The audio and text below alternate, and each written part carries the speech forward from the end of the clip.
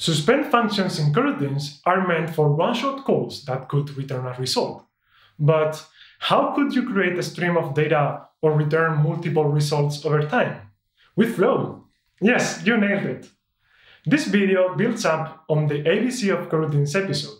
If you're a beginner, I would recommend watching that one first, as today we are going with the Flow. We'll cover the differences between suspend functions and Flow, the different entities involved in streams of data, and all the async possibilities that unfold when you use this powerful API. If you learn something new, like the video and subscribe to the channel, but only if you think we've earned it.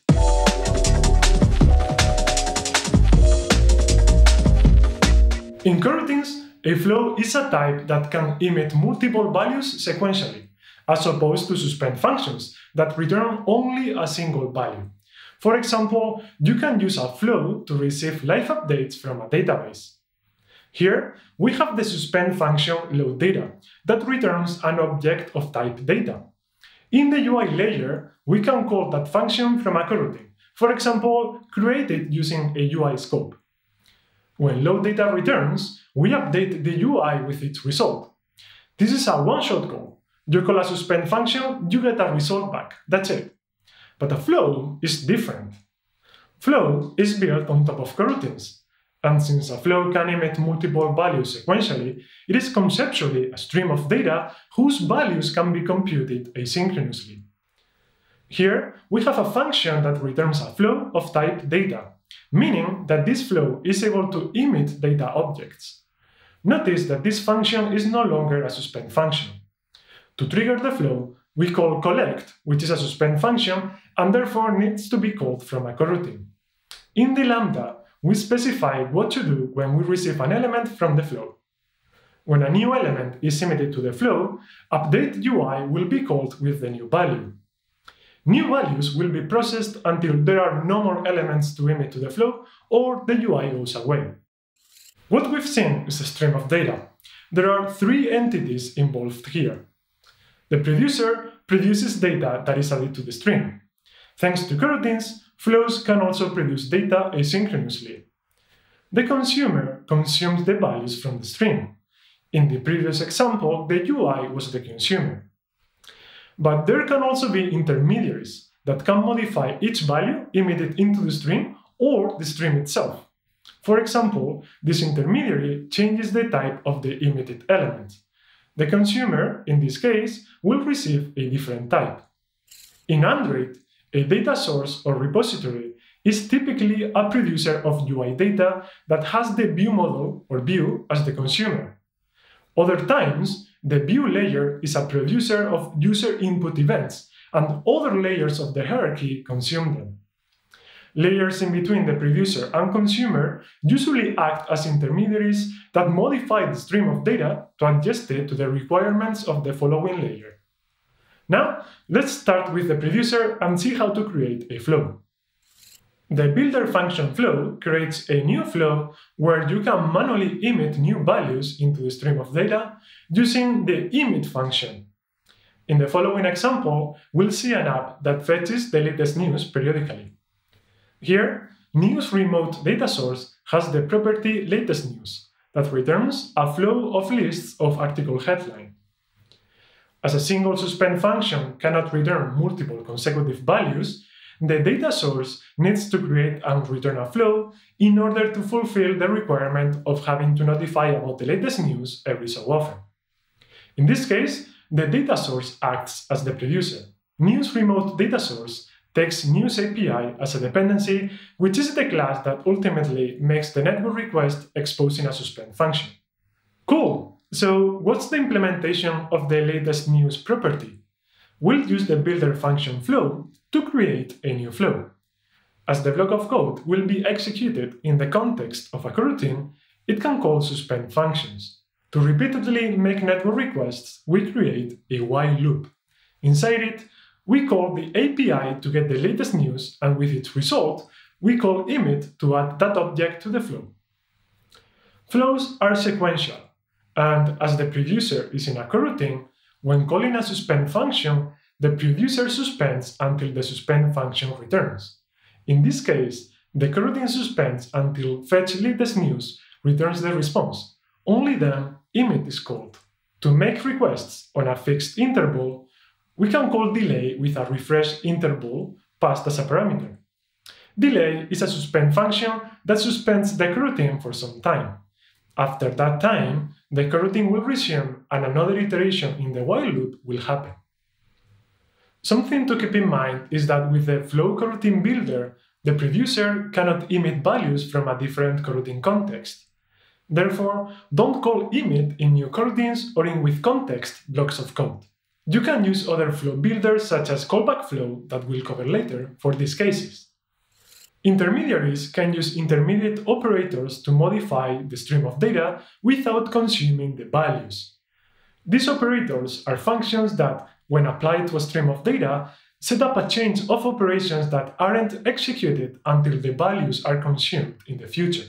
Continuing our example, we have this news repository. In its constructor, it takes the news remote data source class that we've seen before, as well as user data, to know more information about the logged-in user. It exposes this favorite latest news property of type flow of a list of article headline. With this, we want to expose just the news articles that are relevant to the user. This function accesses the latest news property from news remote data source, and then it applies the map operator to modify the stream of data. We use filter on the list that has been emitted to choose those articles whose topic the user is interested in. The transformation happens on the flow, and the consumer will see the filtered list instead of the original one. Also, we use onEach as a side effect to save the favorite user news in the cache. Intermediate operators can be applied one after the other, forming a chain of operations that are executed lazily when an item is emitted into the flow. Note that simply applying an intermediate operator to a stream does not start the flow collection. To trigger the flow and start listening for values, use a terminal operator.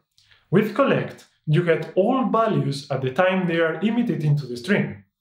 Now, in our view model, in this case the latest news view model, we want to consume that flow to get notified of the news and update the UI accordingly. In there, we can call collect that triggers the flow and starts listening for values. The lambda will be executed on every new value received. But as we said, collect is a suspend function. Therefore, it needs to be executed within a coroutine that we can create with the built-in view model scope. So, what's really happening here? When the view model is created, we create a new coroutine to collect the results from favorite latest news. This triggers the flow in the data source layer, which will start fetching the latest news from the network. All emissions are modified by the map operator in the repository layer to grab the user's favorite topics. After that, the repository will save that info in the cache and the view model will get the latest filtered information. As the producer remains always active with the while loop, the stream of data will be closed when the view model is cleared and view model scope is cancelled. There are two ways flow collection can stop. One way is when the producer finishes emitting items. The stream of data is closed and the coroutine that called collect will resume executing. Or, alternatively, the coroutine that collects is cancelled, as in our example. This will also stop the underlying producer. Flows are called unlazy unless specified with other intermediate operators. This means that the producer code will be executed each time a terminal operator is called on the flow. In the example, multiple collectors of the flow makes the data source to fetch the latest news multiple times on different fixed intervals. See the sharing operator to optimize or share the flow when multiple consumers collect at the same time. The implementation of the producer can come from a third-party library, and as such, it could throw unexpected exceptions. To handle these exceptions, use the catch intermediate operator. Again, in the view model layer, to catch unexpected exceptions, we can use the catch operator to handle them and show the right message to the user. As catch is an intermediate operator, it needs to be called before collect. But catch can also emit items to the flow. If we wanted to handle those unexpected exceptions in the repository layer, we can use the catch operator and emit to the flow using the emit function with the latest cached news. If we talk about Android specifically, Flow is integrated in many Jetpack libraries, and it's popular among Android third-party libraries as well. Flow is a great fit for data updates. For example, you can use Flow with Room to be notified of changes in your database. As shown in the code snippet, in the DAO, return a Flow type to get live updates. Every time there is a change in the example table, a new list is emitted with the items in the database. At this point, you pretty much know everything you need about flows. However, there is another flow builder I want to talk about as it is used quite often, and that is Callback Flow, that lets you convert callback-based APIs into flows. As an example, the Firebase Firestore Android APIs use callbacks. Let's see how to convert those callbacks to Flow and listen for Firestore database updates. Here, we have a Firestore user events data source, whose getUserEvents method returns a flow of user events. As you can see, we take an instance of Firebase Firestore as a dependency. To create the flow, we use the Callback Flow API. As with the Flow Builder API, here we are in the context of a coroutine.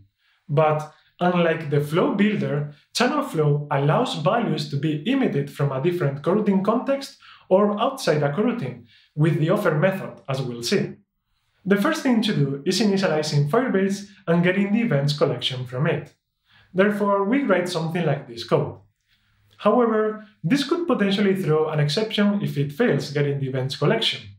If that happens, or Firebase cannot be initialized, we need to close the flow. If Firebase can be initialized and we are able to get the events collection, we need to add a callback using addSnapshotListener. The callback lambda will be executed every time there is a change to events collection. In there, we check if the snapshot of the collection that we received is null or not, and if not, we call offer to emit an item to the flow. Offer is not a suspend function, that's why we can call it from inside a callback. So far, we initialized Firestore and added the subscription. What's next? Now, we want to keep the communication open with the consumer of the flow so that it can receive all events sent by Firestore. For that, we use the awaitClose method, which will wait until the flow is closed or cancelled. When that happens, the callback inside awaitClose gets called. In our case, we remove the subscription from Firebase. Yay! You made it till the end. Hope you learned a lot in this video, namely what problems flows solve, how you can create flows and observe them, and how powerful they can be with the intermediate operators. You can learn more about Flow in our developers.android.com documentation.